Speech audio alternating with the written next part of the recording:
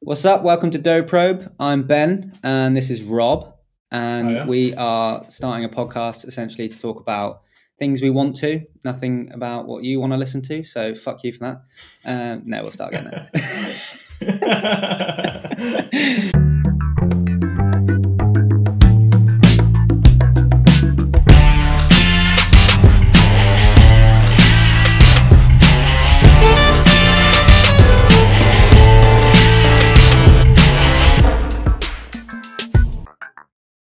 Today we're going to be talking about AI and machine learning and sort of the potential risks and solutions and possible futures that come out of that. If you want to hit subscribe, that'd be really appreciated. Leave some comments down below for any topics you want to see in the future.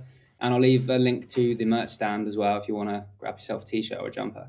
All right, so let's get into it. How you doing, Bob? All right? I'm good, thank you. I'm good. How are you? Yeah, good, thanks, man. I thought we'd start out by discussing Google's Deepmind project, because I think that's probably a good place to dive in for this sort of thing. Yeah. Do you know much about AlphaGo? Yeah. So, obviously, the game of Go.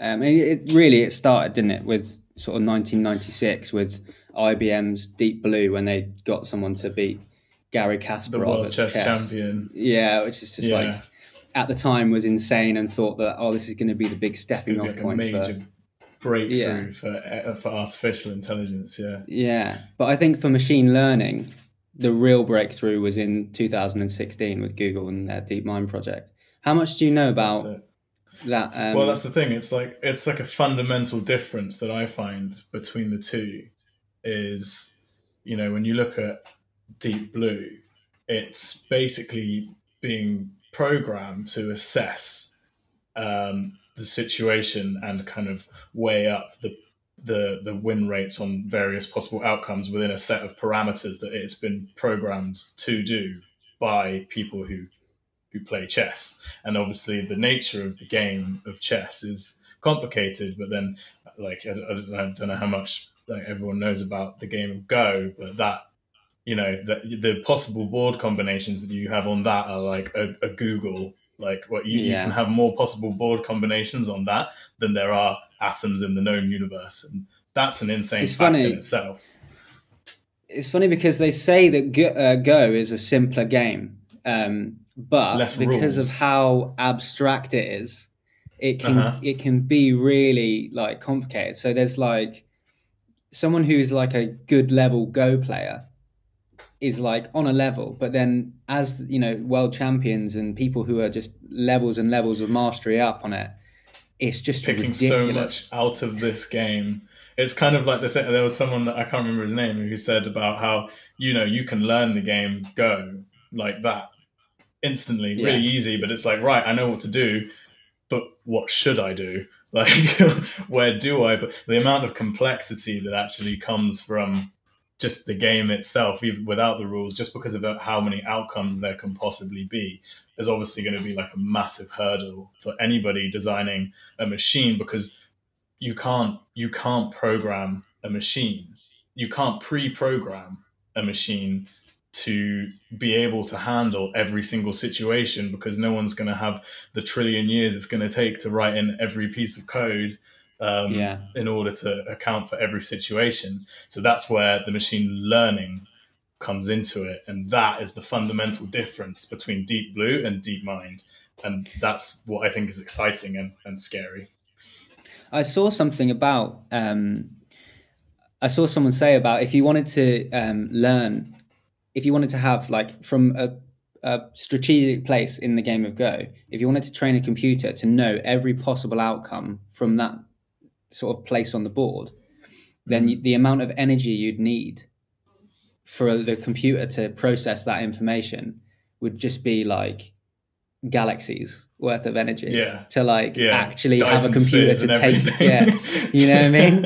So the funny thing is I think with Deepmind, or at least the version that played Lee Sedol and beat him in that sort of 5-game series, that only worked to about 1,000 possible moves away. So it would have 1,000 iterations, and it would go, we could go this, or this into 1,000 the times, future, like and then would pick from that What the has generation it went to go for.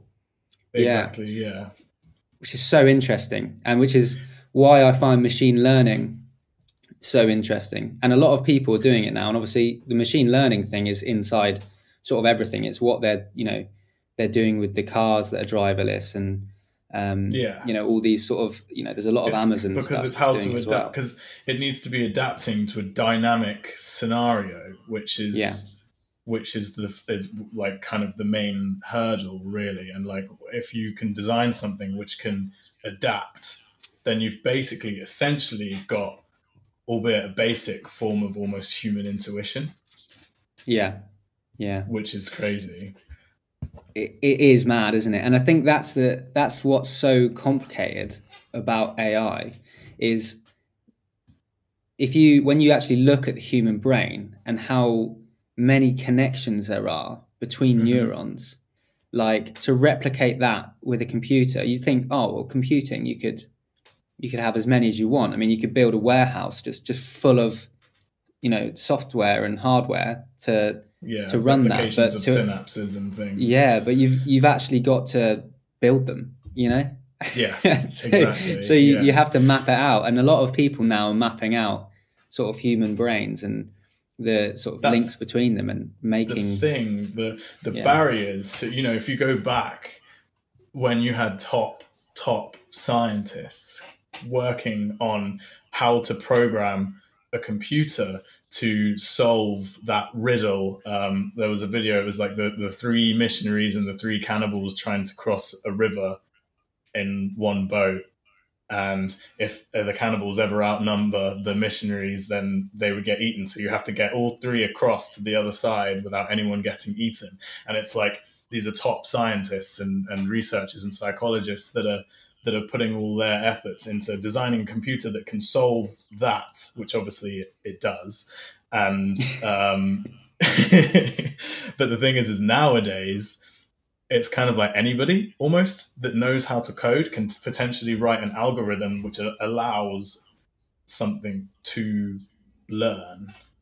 Yeah, it's mad, isn't it? But I've not seen that problem before with the going across the water. Yeah, cannibals. Yeah. But I've seen other versions of it where they, back in the day when they were trying to like get a machine to understand human writing, because if you take handwriting, the way that people write, like just a 9, like a human looks at that 9 and has all the historical, all the knowledge, kind data, and all it's already pre-learned. So well, that's a 9, but that's also a 9, and they look completely different because someone different's written it. But for a machine, you can't just say, well, it's got a circle and a line on it, because they well, which pixel is a circle? Exact. Yeah, exactly. Yeah, it's odd, isn't it? But it's all because obviously the human brain and computers are both binary. We have on or off. So does a computer. So what you just false. It's all about making enough complexity for the computer to cascades and things to try and to eventually come up with the right answers to things. Yeah. And with machine learning, obviously they have generations. So you feed it a ton of data and say, this is a 9, this is a 9, this is a 9, this is a 9, this is a 7, this is a 6. And it just takes in all the data, and then you start trying to like test it, and you say, okay, now show us, this and that. Yeah. But I saw something when it's wrong. Sorry. Yeah. Go on. No, sorry, man. I saw a really interesting one with if you're trying to teach a machine to distinguish between beer and wine. So and they said you could do it with just two pieces of equipment: a spectrometer, which measures color, and then a machine that measures alcohol content. So like the percentage of alcohol in there. And you could feed in, you go to a shop, you buy all the wine and all the beer you can get, and you go, this is beer, this is its color, this is its alcohol percentage. And you do that all the way through with the wines and the beers. And then obviously the machine has like two-pronged attack to guess what the content of the liquid you're showing it is. Now, if you show it Coca-Cola, it's going to Be like, I don't know. But with those two things, it's going to know the difference between them. It will know between the two, yeah. Yeah. And obviously that's hard in itself. But then having a machine that is not just focused on finding the difference between wine and beer, is focused on everything. But it also needs to know the difference between wine and beer. Yeah. Whereas that's when you're on your way to general intelligence. Yeah, and general intelligence is AI, which is much harder. Much because then it needs to be exactly. It's just focused on one thing. Kind of, exactly. Like DeepMind in itself is a proof of concept, which means that theoretically, like, that should be possible. But in itself, it's still it's not a narrow AI like Siri or something, but it's still, I feel like, because it adapts and because it learns, and especially in how it learns with itself. It's like the fact that it understands the basic rules of the game by analyzing amateur players, and then runs those games over and over and over against itself to kind of better itself and learn in a very short space of time. And that to me is kind of like where does that kind of end? Because the difference between like older artificial intelligence and DeepMind, so Deep Blue and DeepMind, is okay, you've programmed in what Deep Blue should do in that scenario, and then you've programmed into DeepMind how it should learn what to do next out of that scenario. What happens when you have an intelligence which programs the learning algorithms into the next intelligence? And then I feel like you might get almost like a snowball effect where it will be almost completely self-sufficient, and it won't need to be pre-programmed because it won't. Yeah, the funny thing with that is once it's programming itself to make itself smarter, like at the point that the machine is better at making itself more intelligent than we are, that's when all the risks come in, and that's when everyone jumps on the regulation train and goes, "Wait a minute, what's going on here?" Because it could set itself up to have more and more data capabilities. So it depends on what type of AI you're building. You can build a limited AI, or you could build a non-limited one. A limited one would be sort of set apart from the main grid, and you say this is how much energy it can consume. And this is the point at which it cannot do any more. That if you let it loose and you say, right, go on and crack on, that's when everyone gets fretty about needing regulations. Yeah, exactly. But then how do you regulate that when like Gary in his mum's basement, who's just got like his shit hot new computer, can program an AI? And obviously, like, we're not there yet. We're not yet. No, but the regulation takes years, and an AI can learn in minutes to do anything, and it can change its entire programming before you could even think about it. I mean, like I don't know how accurate it is, but I saw that if you had a fully functioning general intelligence AI, it could do the work of like 1,000 humans every second. So it would literally be like constantly further ahead. It would be so far off a jumping off point for our level of comprehension that we'd be sort of stuck behind there looking at it, going, wait, what's going on here? Built this thing and off it goes. But it's funny, isn't it? Because it seems to be everyone's racing towards wanting that, and I don't know if that stems from. I don't know if it stems from us and our, human beings as a whole saying, we don't know what we're doing. Let's give something else the reins and let that rule the roost for a bit. You know what I mean? Like, it feels almost that way, that people are so unwilling to say, this is what we're going to do politically, or this is what we're going to do economically, that you say, well, Yeah. we just will linger until we've developed an AI that's capable to run us efficiently and, Yeah. So we without do wrecking nothing. the planet. Yeah, that Yeah. seems to be what it is, though. But Well, Elon I Musk don't thinks know. that there's actually going to have to be an allowance given to people who are alive just so that they can survive, because there will be in the age of AI, there will be so little for people to do that you will need to be funded. Like, it won't be based on Yeah. how much you put into the economy. It's just simply you will be paid an allowance just so that you can live in that Well, kind of world. that's the universal basic income, isn't it? To be fair, a lot of Yeah. people are calling for that anyway. Mm-hmm. Obviously, that's a little bit of a socialist kind of idea, and it goes along with a lot of things where people say, "Oh, well, if we got free healthcare and free education, why not give the poorest people?" I mean, there is an argument against UBI, um, which is completely off topic for this, but we'll probably discuss that in a later video, and I'll run down sort of my understanding You can of throw all your UBI. right wing views out then.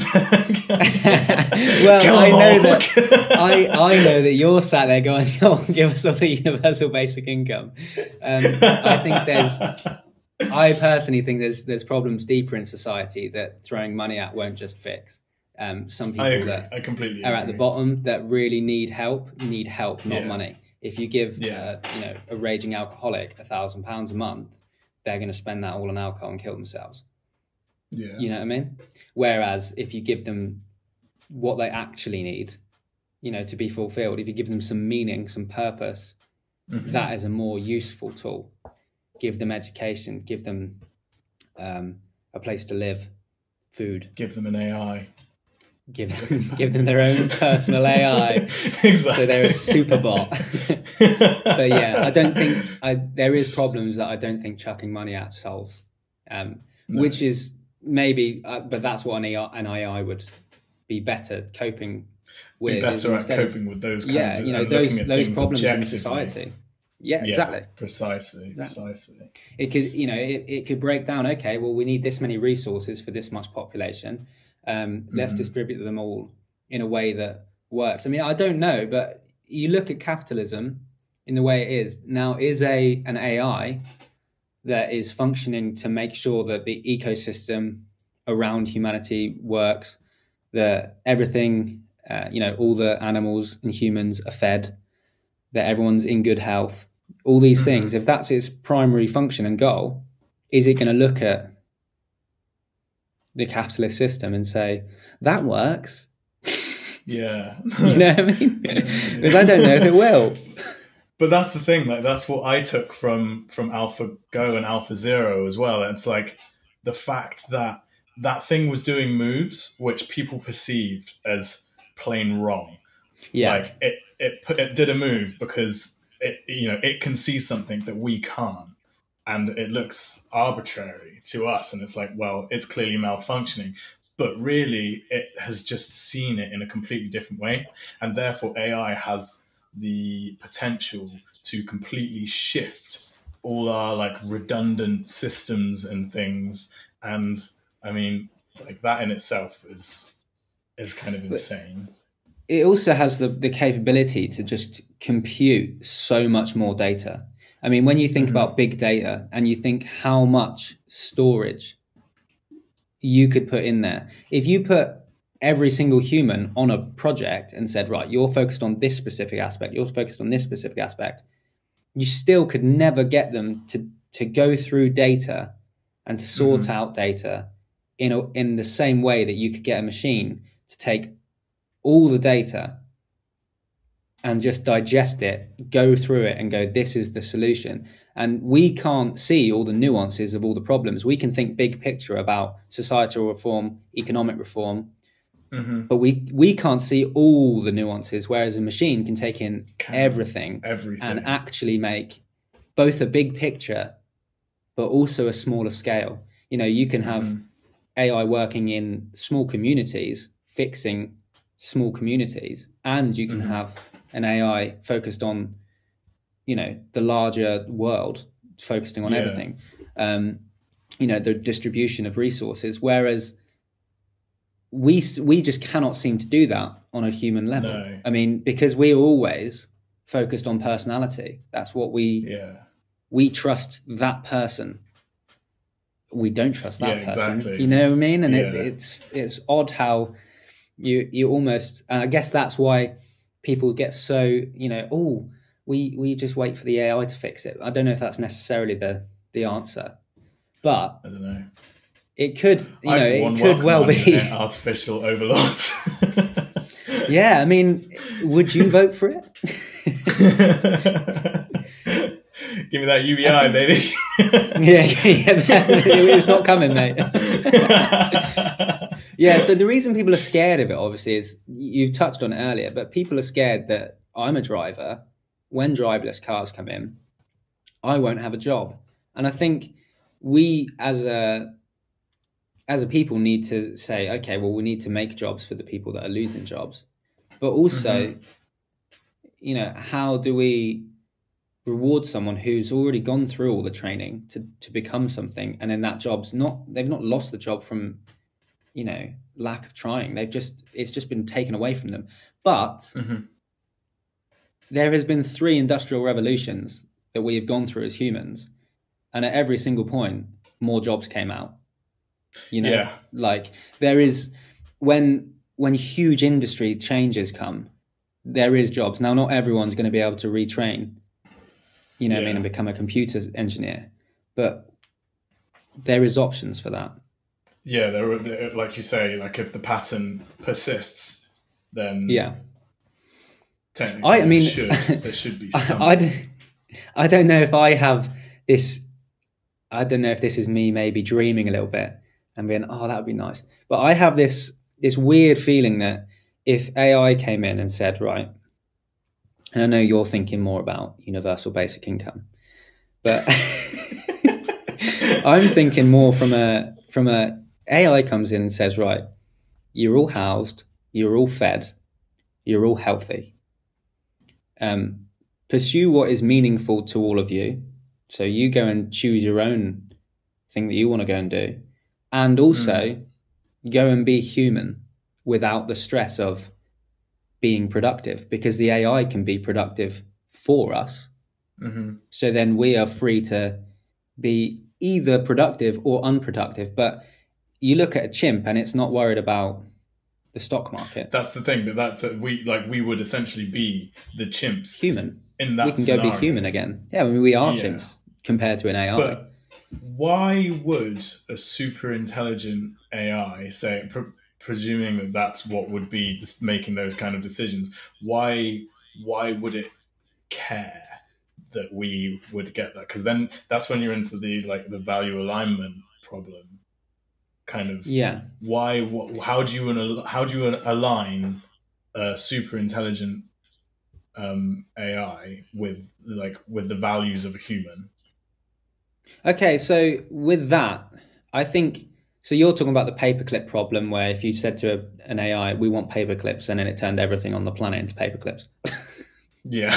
Or you're also going along the lines of, I remember Elon Musk said before about the AI is building a road and we're just an anthill in the middle of it. An anthill exactly. Like you're not evil. You don't care. Like you don't want to harm the ants. It's just they're in the way. They're insignificant to you. Yeah, I think that all comes down to the regulation thing. But I also think if you made an AI, now I don't know what a computer is going to find beauty in, but it's going to be an intelligence. I think that's what we forget sometimes, is it is going to be intelligent to the point where it will understand human life, but it will also understand animal life. It will also understand plant life and ecosystem life. It won't just be worried about keeping humans happy and making us go, well, we want to go to Mars, so send us to Mars. Yeah. But what it can potentially do is say, we have a lot of humans, we have a lot of bees, we want an ecosystem that works. It will probably be greener in its thinking than we are. And we'll probably solve a lot and go, okay, so we want this population of lions here, You know what I mean? And it will. I think you shouldn't worry about it not having the same values as humans, because maybe it not having the same value as humans is what will It's make precisely it. what we need. Yeah. Yeah, yeah. So Yeah. we're very human centric because we are human, whereas an AI could come in and say, See the actually, bigger we need picture. to look at the globe. This is Earth. You are a species on Earth, along with the other 4 quintillion species on Earth. And I, Yeah. as a super intelligence, will fix it for all of you, and you will have a better chance. And then Yeah. it can There's no also defend saying us that it kind of from. from asteroids. Okay, yeah. I was waiting for that. I was like, what's it going to be? Space snakes. No, okay. But like, it depends on how far in the future that you're really looking at, really, doesn't it? Because, I mean, because if it gets to the point where it's understanding abstract concepts, and then almost, if it has a concept of self, then it could potentially. I don't know. You have no idea. It's all hypothetical, but like, it could potentially see itself as superior and then actually be considered evil to us. Yeah, I mean, it will have the value system. I mean, it's being built at the moment, at least. The way they are building machine brains is similar to the human brain. If they, so it's being built now. That's not necessarily the best thing, but it should. Exactly. That's what I mean. It's kind of like, Yeah, if it I mimics would that exactly, but I would assume that it would have some level of goodness and badness, like everything. Yeah. Yeah. Yeah. We aren't Totally. purely good beings, and nothing is. We do things maybe that could be perceived as good when we're grouped together. Yeah. I don't think groups of people ever want to, on a large scale, be evil. This is what I've always said. Nobody is to themselves the bad guy. It's just different perspectives. Yeah. But yeah. But we could end up with a serial killer AI. Exactly, yeah. Exactly. But I personally, I like the sound of like Elon Musk kind of achieving like a symbiotic relationship with our intelligence, artificial intelligence. That's his through something like Neuralink. That's his defense mechanism. Yeah, that's his defense mechanism. Yeah, yeah, that's his logic of it, isn't it? It's if we're attached to it, if we're symbiotically, meshed in with AI, if it can't leave our body. Yeah, exactly. It's like, yeah. but I'm interested actually cool. to hear. I'm interested to hear what you think about Neuralink. What do you see as a good thing, or what do you think would hold it back? I've always wanted to be a cyborg, Ben. You should know this.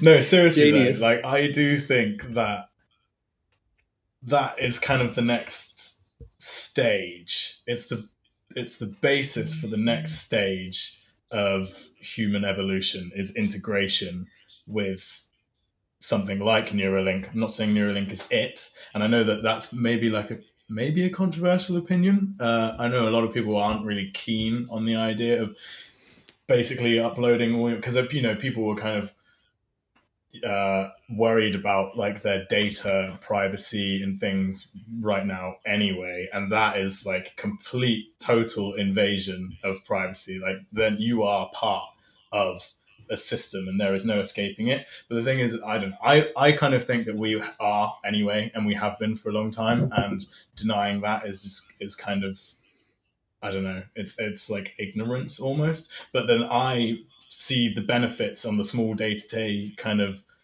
basis of being that connected. It's funny, I'm such a hypocrite because I'm not even on social media, and I'm like, but then there's me saying, yeah, plug my brain into the cloud, go for it. But seriously, like, I think, and I mean the fact that like just the health benefits and being able to fix neurological malfunctions by essentially having like a middleman between the nervous system and the brain is insane. That's awesome. Yeah. And, you know, if you can give me some sick Terminator HUD while doing that, like, and I can see infrared, which they can do. Like, they can tap into your optic nerve, and they can, you know, if they had an infrared sensor in the Neuralink, they could then project that infrared image to your brain, and you could see an infrared. And I feel like the boundaries of what humans can do will be extended so much by something like that. I'm down for it. I think it's cool. Elon Musk, if you're listening to this, you can plug a Neuralink into my head. Please do. Yeah. I'm going to call him Elon because I think we'd be friends. Yeah. Yeah, we're past that stage. So I generally agree with you there. I will play devil's advocate a bit. But for the most part, I see all the fun in it, you know? Yeah. I think there is an element of, obviously it's you're saying, we'll get rid of the phone.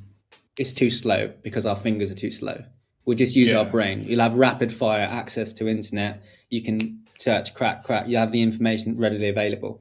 That's it. Increase the bandwidth. The increase in bandwidth. Incredible, but the problem I always get this when it just reminds me of the Matrix, where I'm like, that machine is attached to me.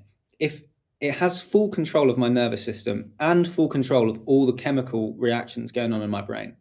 So if it wants to show me I'm going to work in the morning and do something completely different with my body. I see where you're going. It can feed information into my ears. It can feed information to my eyes. It knows the chemicals that needs to be released for me to trigger certain memories or impulses or feelings.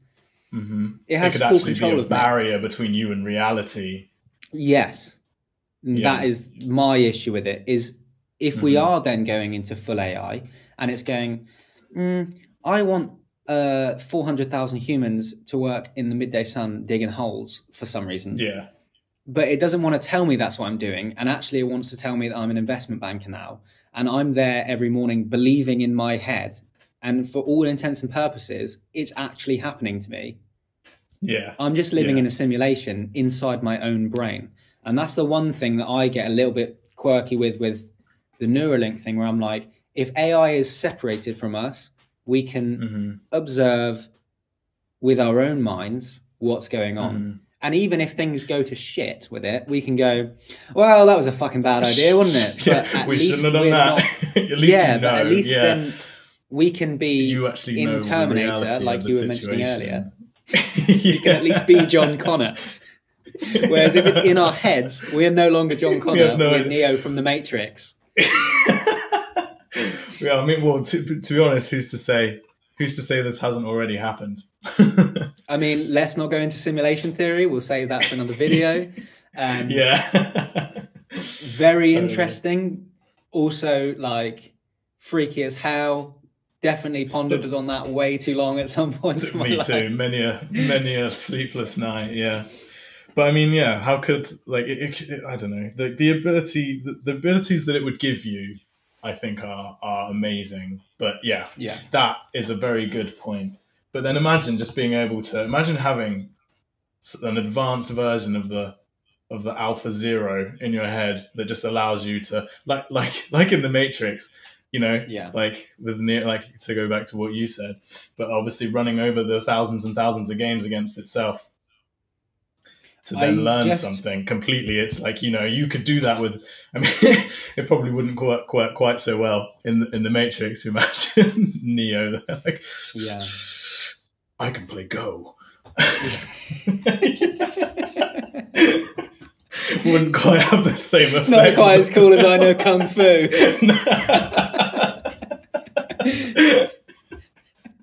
But yeah, that would be sick still. And lame. To be honest, like, I think, like, after watching that documentary about Alpha Go, like, that game does seem cool. You know, I would happily learn that game. But yeah, That Kung Fu documentary first. made me so sad though for that dude. It was emotional. It was emotional. Oh, Yeah, yeah. But I'm so glad he got that one victory in there. I mean, even yeah. though the game was over, like, you know, the match was over, like that was still, it was a glorious moment. It was a bit of a tearjerker for me. I'm not gonna lie. I found that. Yeah, I found that especially with him where you could see he was upset. I know we've gone way back 40 minutes ago in the topics. And I know. Wait, what are we talking about now?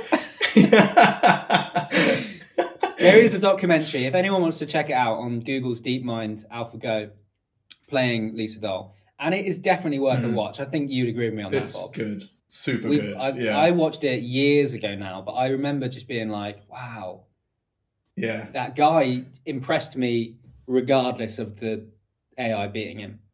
Oh my god, totally. An incredible guy, you know. Totally, and it's even to the point where, you know, that you've got the people who've built who've built AlphaGo, and they are there, and it's like, I can't celebrate victory against this man. Like that says something about him. They want him to win, and they've designed this machine to beat humans, but they're still rooting for the human at the end of the day, and it's like a bittersweet victory, which is really nice. Yeah, definitely recommend that to anybody watching. But jumping back to the Neuralink, when you were saying about imagine having AlphaGo in your head, obviously that's a very specific intelligence. I think realistically, we would rather have, if we were having anything implanted in us, as much as everyone would be like, no, we want the best possible version of it, I think we would want a stupid AI in our head. You know what I mean? Yeah. You don't want one that can fix your feelings. Yeah. You don't want one that's going to release more dopamine. That's for you to fix as a person, as a human.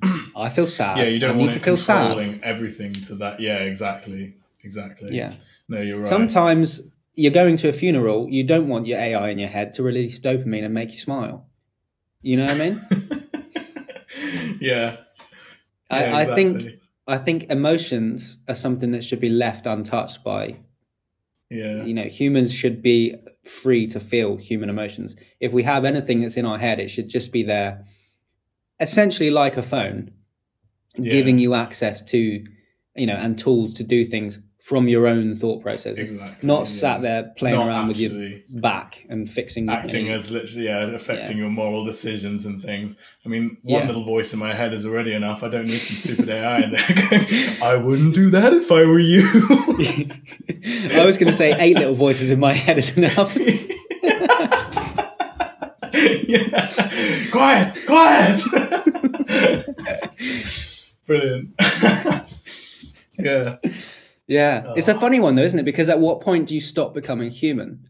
And I would say you stop becoming human when you can't regulate your own feelings.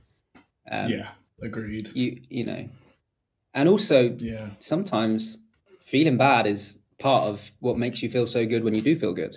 It's kind of that. Oh yeah. As we'll get onto in later episodes, Taoism. You know. Yin yang, all those good things. We'll get there. Spirituality. Yeah, that's it. That kind of ties into this, to be honest. Yeah. It does. I mean, everything ties into everything in the grand scheme of things, doesn't it? True. So I think we'll wrap up sort of here. I think this has come to kind of a logical conclusion on our knowledge of these things. As you can see, we are generalists, not specialists in anything. We have no idea what we're talking about. Yeah. And thank you guys. If anyone, I mean, my short-term goal for this podcast / video was for one person to make it to the end. So if you are that solitary person, thank you. Yeah. Well done. But also, you know, these topics are things we'll probably revisit at some point when we have more knowledge or when new things come out about it. And we're going to be discussing all kinds of topics. So hopefully you enjoyed it. It's just us kind of gassing our little 2 cents on things. And come back next time. You can leave a comment in the below for any video suggestions you have, any topics you want us to talk about. Obviously, leave a subscription. And like I said earlier, I'll leave some links in the bio for merchandise if you guys want to check any of that out. All right. Thank you, Bob. I'll chat to you next time. Cool. Nice to speak, bro. Ideal. Sick.